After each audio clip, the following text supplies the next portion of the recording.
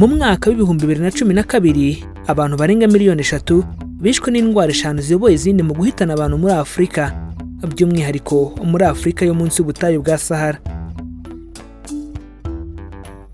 Zimwe muri izi ndwara zibasira abatuye muri Afrika zitwara ubuzima kandi bw'abandi baturage ku isi yose, ubwo ni ku yindi migabane. Izi ndwara zihitana ubuzima bw'abato, izi ndwara zihitana ubuzima bw'abakuru, izi ndwara zihitana ubuzima bw'abakize, izi ndwara zihitana ubuzima bw'abakene. Abantu bose barwara izi ndwara kuko ikinyejana cya 21 cyaranzwe no kwiyongera kw'indwara zandura.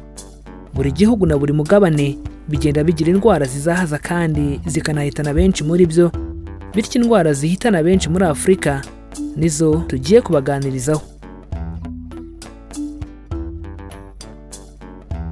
Ese izi ni izihe ndwara kandi ziterwa n'iki? Ese zihitana umubare w'abangana ute kandi mu gihe kingana gute? Ese zivurwa gute kandi ni gute abanyafrika dukwiye kuzirinda?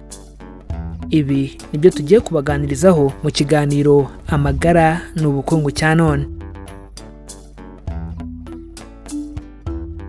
Reka mbanze mbashimire kuba mugiye kubana natwe muri aka kanya tubungabunga ubuzima bwacu, bityo murabizi ko abatabizi bicwa no kutabimenya, natwe tukagira tuti abatarabimenya bicwa nuko batarakora subscribe kuri iyi channel Mizero Media ngo bamenye ko kwirinda biruta kwivuza. Niba utarabikora nyaboneka bikore kuko nta kiguzi bisaba kandi nibwo buryo rukumbi buzajya bugufasha kubona ibindi biganiro tubategurira. Ikindi kandi wadusanga no ku mbuga nkoranyambaga zacu zose, Facebook, Instagram ndetse na Twitter. Ujya hashakirwa ugashakisha Mizero Media ubundi ukadukurikira. Asibye gusa kuko no kudusangiza ibitekerezo byanyu biremewe. Ubaye hari icyo bifuza kutubaza, ubaye hari icyo bifuza kudusobanuza, kandi ubaye hari icyo bifuza kutwunganira kuri iyi ngingo, nyaboneka twandikire muri comments. Mu gihe wakoze ikiganiro twabagejejeho, kanda like ubundi ntiwihererane ubu butumwa, kora share ubisangize inshuti n'abavandimwe bawe kugira ngo nabo basobanukirwe uburyo bwo kubungabunga amagara yabo. Iki ni ikiganiro amagara n'ubukungu, ikiganiro mutegurirwa na Mizero Media. Tubahaye ikaze aho tugiye kubaganiriza ku ndwara 5 ziza kwisonga mu guhitana umubare munini w'abantu muri Afrika. Bityo muri iki kiganiro turamenya izo ndwara izo arizo n'ikizitera, tumenye umubare w'abanyafrika zihitana mu gihe runaka, ndetse turanamenya niba zivurwa n'uburyo umuntu yazirinda. Ni mu kanya.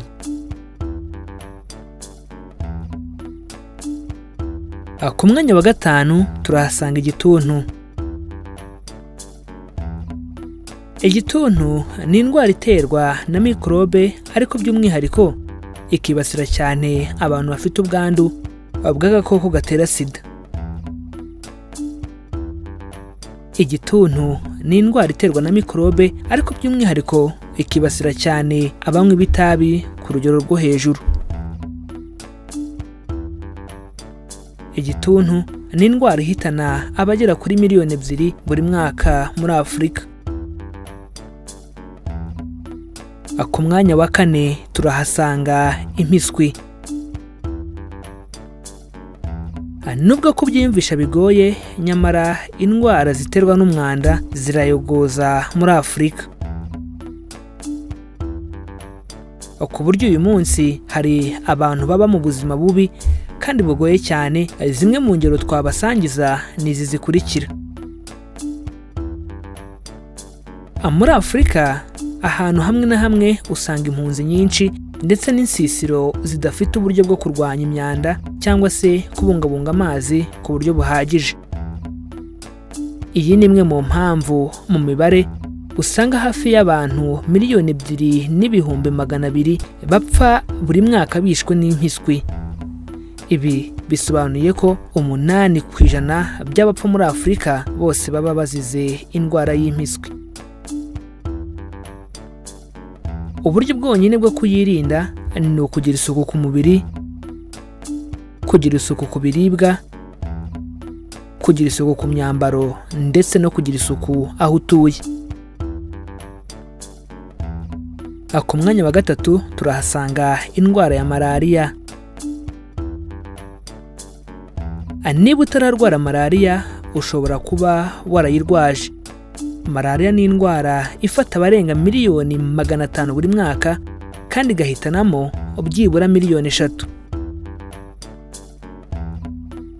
Malariya ni indwara iterwa no kurumwa n'umubu wa Anopheles.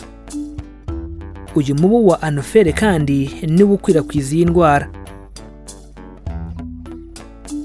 Uburyo bwiza bwo kwirinda malariya ukwiye kuryama mu nzitiramubu iteye umuti buri joro.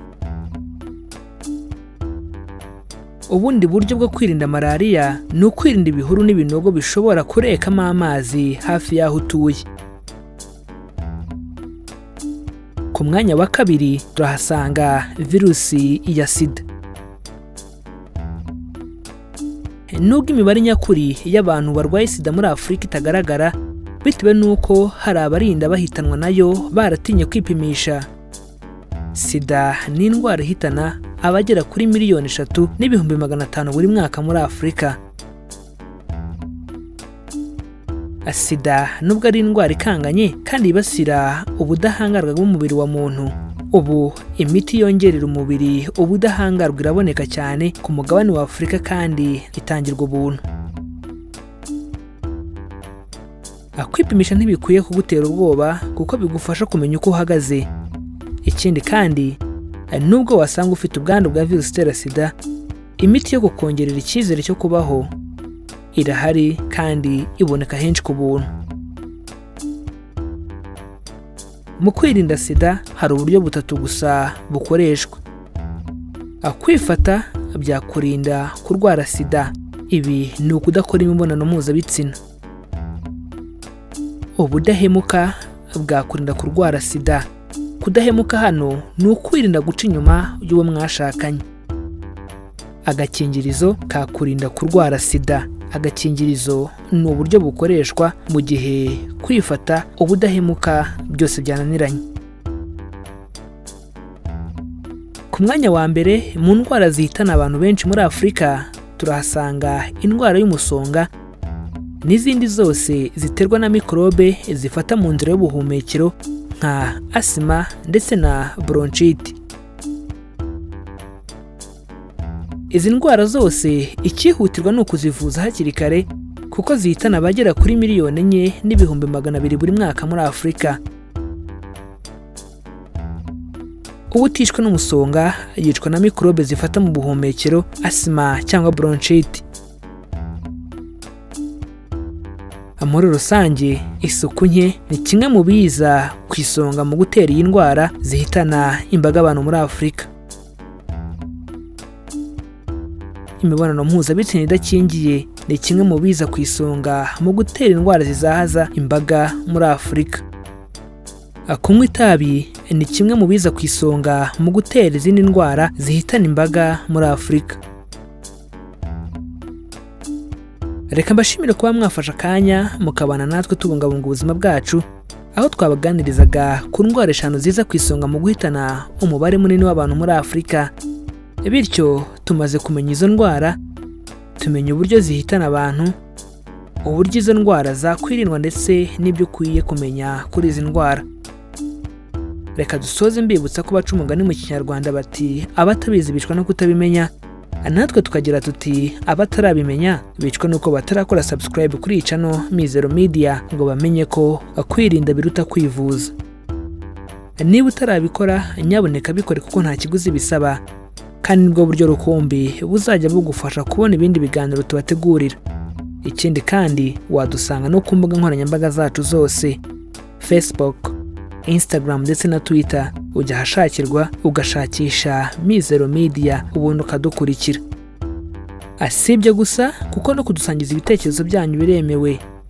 Ubaye hari icyo bifuza kutubaza, ubaye hari icyo bifuza kudusobanuza, cyangwa ubaye hari icyo bifuza kutwunganira kuri iyi ngingo, nyaboneka twandikire muri comments hano kuri iyi channel.